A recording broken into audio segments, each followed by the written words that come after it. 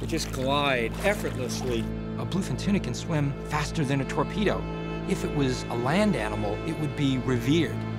But because it's a fish, people don't seem to have that same reverence.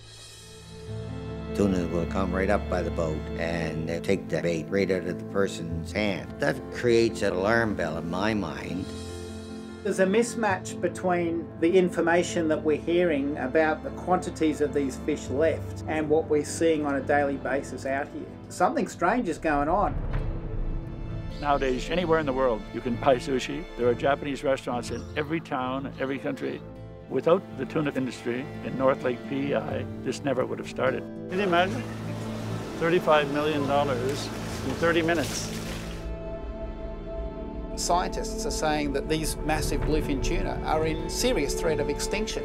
The stock is really struggling to survive. How can they say there's no tuna left when you can put a guy over the side of a boat and there'd be 15 come right to him? We didn't see the danger signs. We probably didn't want to see the danger signs.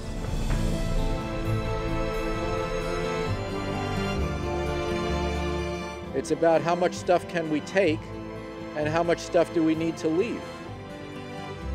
That's what it's about.